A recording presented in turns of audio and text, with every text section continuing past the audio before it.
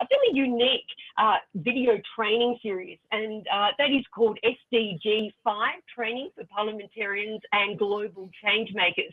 Now, our first speaker is Monica Karetz-Makar, who's Africa lead for Thunderbird Global School of Management at Arizona State University. And she is here to tell us a little bit about this initiative. So, Monica, thanks for joining us, and over to you. Frida, can I just jump in to say, so I've just been advised by UN Global Compact that we could run a little bit over 1 o'clock. So don't worry if we haven't got just 16 minutes. We can run probably for another 5 or 10 minutes after that. So just wanted to let you know. Sorry, please carry on. Great. Thanks, Arif. That's terrific. Thanks, Monica. You have the floor. Thanks, Freda, and greetings, everybody from Kenya. This is a home of Thunderbird School of Global Management, part of Arizona State University, our headquarters for the Africa Hub. And Arizona State University is really proud to have been part of the Thinking Around training for parliamentarians. I want to just say I'm speaking here as well on behalf of Amanda Ellis, who couldn't join us because of the different time slots. And so she's done a fantastic job with leading this particular task of SDG5 and the training around what does it mean for women just parliamentarians and the private sector in thinking about SDG5. And so maybe just to comment and say we are at a stage in an interesting part, for right now we have over 1,600 laws that have not been, that are not passed, out of 190 countries out of the 193 UN nations. So there are a lot of laws that are in existence or somewhere hiding, but really in terms of action on SDG5, they are not being enacted. So the question we have, and I think speaking as an African in the continent, is how do we ensure that gender equity is translated across everything in the business sector? And I listened to some of the sessions earlier on gender and business, and I listened to amazing women talk about the business sector. But what does it mean for parliamentarians to be, that we actually have gender equality? And so this training program is really allowing for an awareness, allowing for us to be able to question and challenge our governments and our policy makers. I think everybody needs to know exactly what laws exist, what rights one has, what we can demand. And as you know, in the continent, especially from Africa, demanding for our rights and asking for rights is not something that has been easily done. And so I think part of this training program is really creating an awareness and a network and a forum for everybody to begin to share what's going on and how do we make this a better place when we think about gender equality. I'll stop there and come back in.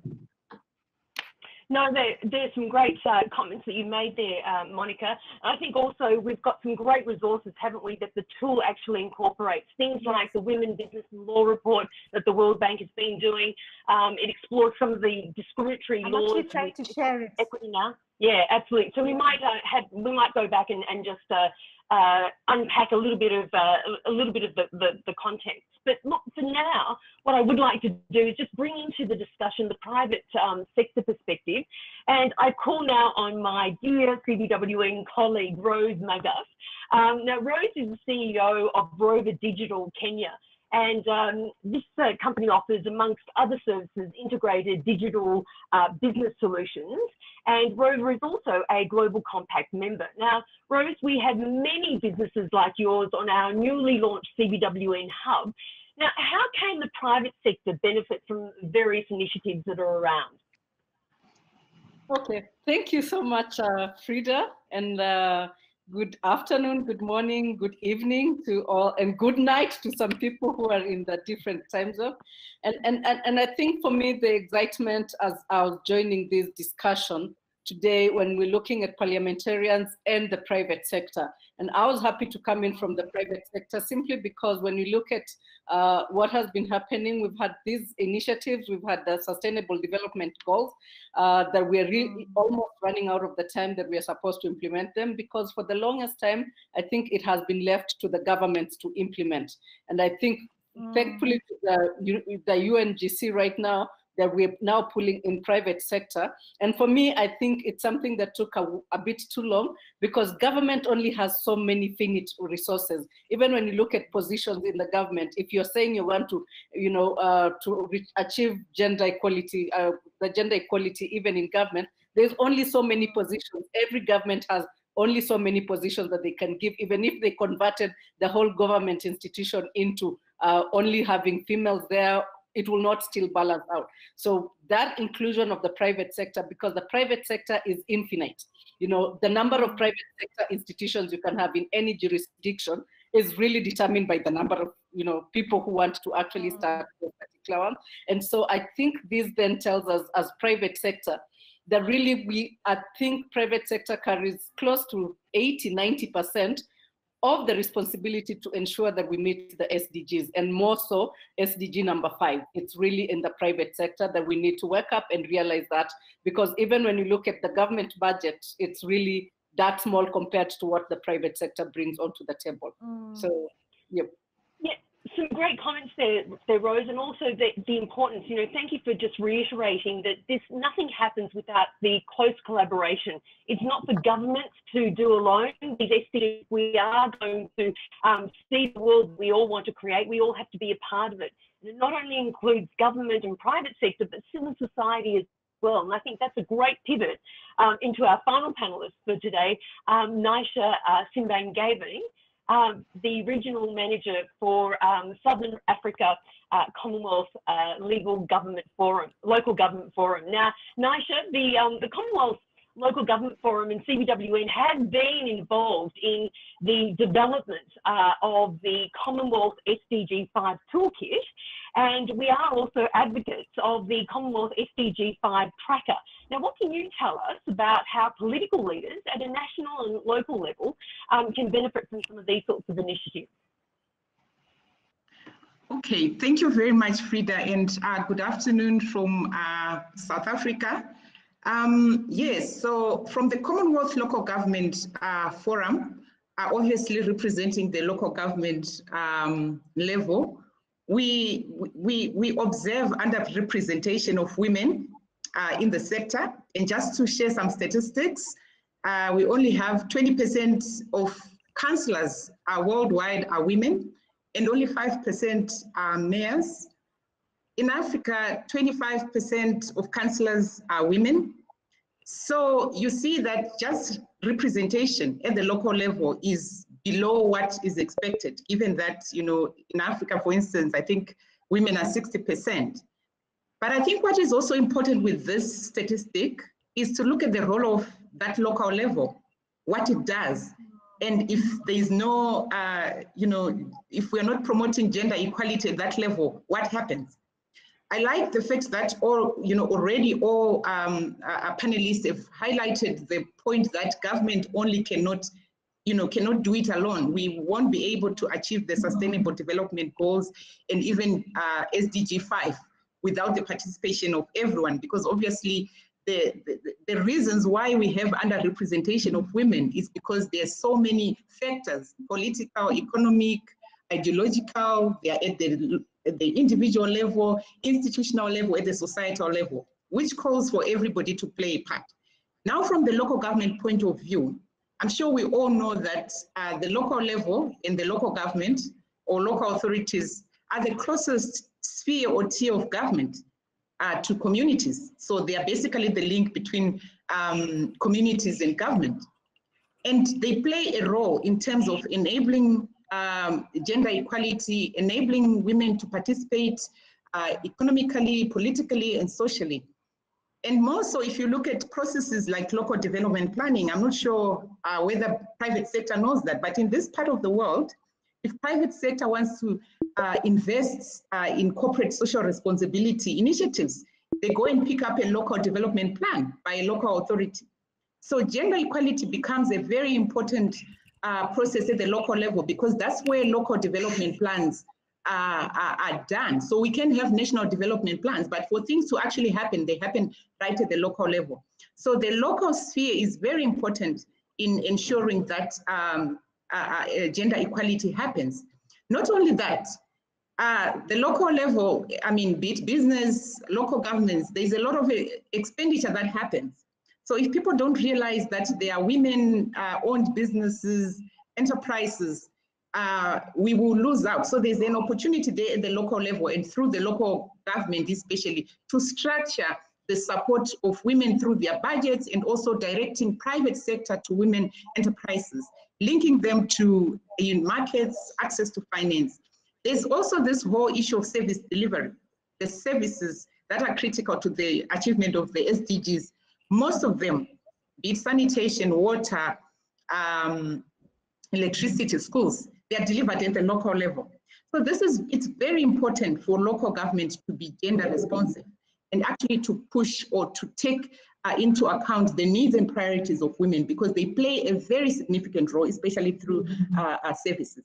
Also, I think it's very important for us to realize the impact of lack of access to services and what that does in terms of excluding women to do other things, productive things like representing women in politics, because they are busy looking for water and things like that. So I think at the local level, we really need to emphasize, and I like the fact that this current, the SDGs, they're really looking at getting everybody behind, because the MGGs were not like that. So at least we can see that for any chance to localize SDGs, we need to be working with the local authorities, and those local authorities need to be gender responsive. I'll say that for now. And look, thank you so much for that, Nisa. Some really timely input there, especially in regards to making sure that women have a seat at the table. If we want to see real change happening, we need to hear the voices of women. And, you know, an excellent point that you were making there as well around making sure that we've got women leaders, you know, jurists, as policymakers, as young legal scholars, as civil society representatives. I think we need women in those key positions of decision making if we are going to be able to move the dial very quickly and with a great deal of meaning and purpose. And I think also to your point about us not having the necessary percentages of women in these positions, it really does lend itself to the fact that, you know, there's interpretive work on the constitutional justice. You know, the interpretations are what are the major concern here. And if we've got more women there, that can help just alter that legal landscape in some of these communities and countries where women and men, I guess, experience, you know, grave threats. As it were, in different senses and different forms of discrimination, but some very, very timely reminders. Look, at this stage, I know that Arif said that we've got a little bit more time left. I can't see any questions coming through, but I do want, oh, Arif, yes? Well, I mean, maybe just to pick up a little bit on what was being said, and maybe, you know, just going back to Monica, what you were saying, I think what's really exciting is this training and this support being given to policymakers. And I know that you've developed this training for parliamentarians. The Commonwealth has also developed a toolkit, the world's first toolkit for SDG5, which we're working with them on the Commonwealth Secretariat, further consultation. There's a tracker, but particularly with your work with parliamentarians. And I just wonder, Monica, to what extent, I know you've been working at a national level, but I wonder whether that could also be developed or adapted for local government, for local councillors as well. You know, and maybe Nisha. So Monica, Okay. I think just to say, maybe because there's a bit of time, maybe just to highlight the key things in the toolkit. So the toolkit is fantastic, and to your point, Arif, it cascades and can be used across, below MPs to councillors, heads of counties, and even in the private sector can be cascaded around. And maybe highlight a few things. One, the toolkit talks about laws. And so it really looks at all the different types of laws. I'm going to try and put them all on the chat. You can review your country's progress on the different laws. You can look at what's going on discriminatory laws. You can look at the Universal Periodic Review laws and see where you are at as a country. So laws. The second thing the toolkit does is leadership. And, my colleagues have already speaking in the panel talked about leadership. I always speak about women being in boards, and I sit on, a number of boards and have sat on a number for long. And I remember when I was a young woman in a board and the challenges and the male stereotypes around being a woman in a board. It's been 10 years, of being chairing committees. And so that has changed. But important that we can think about what is the role of women in leadership and where is your country in leadership. So the toolkit begins to give you, questions to explore around reviewing your country director leadership. How many women are directors in your country? Where are they directors in? What particular sectors? It begins to advocate for gender sensitivity around all areas of leadership. The toolkit also highlights women, peace, and security. I think that's an important component to speak about, and you cannot talk about women, peace and security without the idea of women. And so very important in the toolkit. And again, the toolkit also talks about violence against women and girls. So you'll notice the toolkit is highlighting 5 particular areas: laws, leadership, women, peace and security, and violence against women and girls. So the toolkit is excellent. I encourage all of us to look at the toolkit. You can participate in it. I'm not sure, but I think there's a link there for you to be able to look at the toolkit under globalfuturesasu.edu that I've put the toolkit.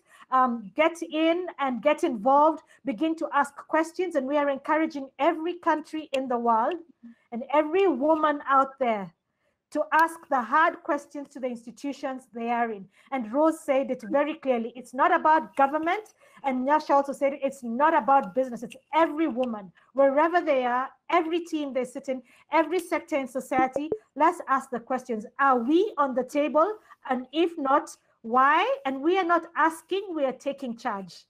So we take our rightful place, and it's important. We are requiring, and I think for me being an African, we're saying no more asking for a place on the table. It's our right to be on the table.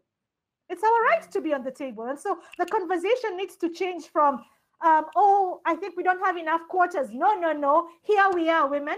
Let women stand up. And so we're also saying, let women stand up, because there's no point of asking and then the women are not standing up.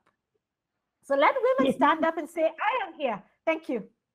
Yes, and you know, Monica, great, great words of courage and inspiration there. It really is the case that, you know, we want a world where men have their rights, nothing more, and women have their rights, nothing less. And that's all that this is really about, leveling and getting an equal and fair level playing field, I think. So some really, really good thoughts there, Monica. I've just seen in the chat as well, we've just been putting in some direct links so people can actually go back and have a look at the series of courses that you've put together. It's a great tool that I think is greatly needed. I'm just wondering now, Rose and Nisha, any final remarks that you might like to throw in at this stage before we do a quick wrap up? Sure, I think I will. Okay, I will go first. Great, thanks, Rose. Okay. Yes.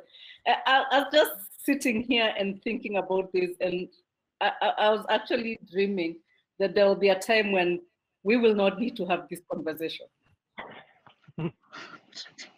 Yes. It won't be an agenda anymore. It will be a non-issue, and I hope the SDGs that we're looking at, I know we've run out of time, but I've just prayed that there's a day that this will be a non-issue, will be on the table, and we will not be looking at what gender is on the table, we'll be looking at what issue is being discussed. So that's just my dream, and I hope it becomes one day. Yes, that's a good dream. It's a promised land, isn't it? Take me there, Rose, take me there. And Nisha. I just, obviously, we do spend a lot of time with women, just right at the grassroots level. I obviously think that this is not going to be on the agenda, but I think for us to get there, we still need to do a few things. And in terms of the toolkit, in terms of amplifying the voices, I think we still need to get to network women, speak with strong voices, to advocate for the implementation of existing legislation or the enactment of new legislation. I also just want to let you know, and this is obviously from our experience, that there is a very strong link between the economic standing of women and their and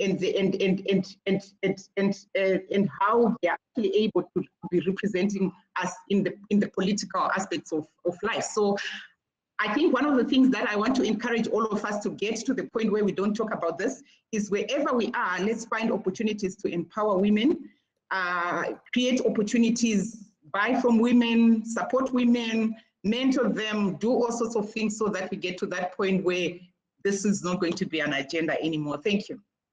Yes, some great closing remarks there, Veronica. So thank you. Look, just to leave everybody with a few thoughts, you know, international human rights dialogues like these are so very, very important, especially when we think about the legacy of Justice Ginsburg and the role that law can really play in empowering women across all corners of, indeed, not only the Commonwealth, but the world. And one of the distinct advantages of belonging to the Commonwealth family, of course, is that we all share in the same rule of law. Even though in 2020 there's still not one country that has achieved full gender equality, there's still a lot of work that we all need to do. And we can't wait any longer. We really need to start campaigning for this change that we want to see. So next week, December 10th, is International Human Rights Day, and if there is one action from our session today, let it be that you join the CBWN Hub. I'd like to invite you all to join us at cbwn.com and help keep this important conversation alive by connecting, collaborating, and doing, above all else, commerce.